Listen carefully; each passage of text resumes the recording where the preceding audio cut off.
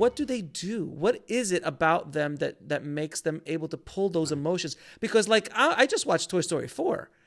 And Yeah, I'm with my daughter, and I was just like, I'm like, what? Why? Like, I don't understand.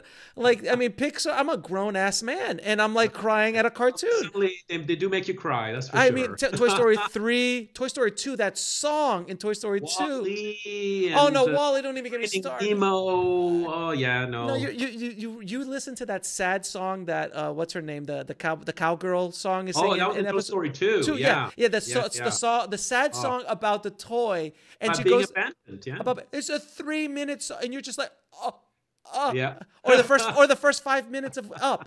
Right. The most amazing way to tell a Right. story of an entire Right. life's love. You're just like Yeah.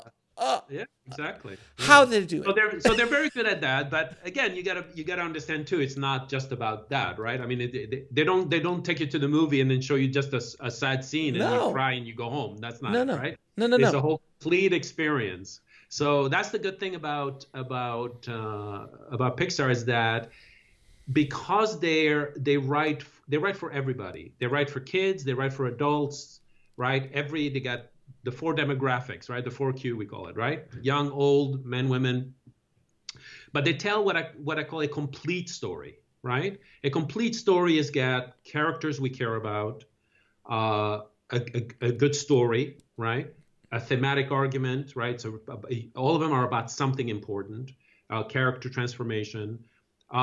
There's got some funny scenes, it's got some sad scenes, it's got some tense scenes, right? It runs the gamut of emotions. So, I talk about emotional impact, but a lot of people think, well, I'm talking about the character emotions. It's not a character emotion, it's about the audience emotions. So when you think about the emotions you like to go and pay money for, you go to the theater or watch TV or watch Netflix to feel these emotions. So the emotions that you want to feel is laughter, right? If you want to watch a comedy, you want to feel romance, you want to feel love, you want to feel connection between human beings. You want to feel anticipation, you want to feel hope, you want to feel curiosity, you want to feel surprise. You want to feel tension. We like tension because it engages us, right? It keeps our brain locked in, right? So all these emotions is what I'm talking about in the book and in my classes about how do you do that? How do you create curiosity? How do you create anticipation? How do you create suspense, right? There's actually techniques, which is what the craft is about, right? So you can teach the techniques. I can't teach people what to write. I can't tell you what ideas to write or what story to write or what characters to write. But I can tell you when something does not work. If I read a script and I'm not engaged by it, I'm bored with it, I don't care, I'm going to tell you why I don't care. And I'm going to show you how to fix that because that's what I focus on. That's my specialty in terms of like the actual emotions of the reader and of the audience. You know? They have. I mean, obviously they have an amazing batting average, and the stories that they continues to tell again and again. You just sit there They do going, it great. Yeah. They're the how masters.